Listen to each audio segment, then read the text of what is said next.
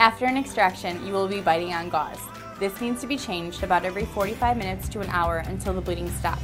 Check the gauze when you get home. If it is bright red, fully saturated, to the point where you could squeeze it and it would drip, at that time, you're going to take it out and replace the gauze.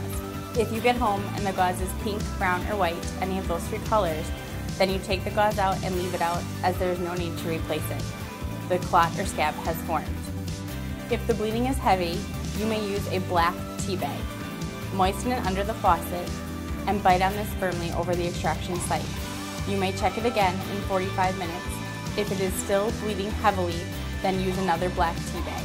You will have blood in your saliva for the next few days. That is completely normal. My name is Amanda, and I am a surgical assistant at Bay Oral Surgery and Implant Center.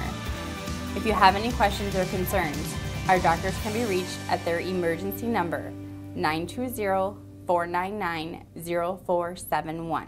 Thank you.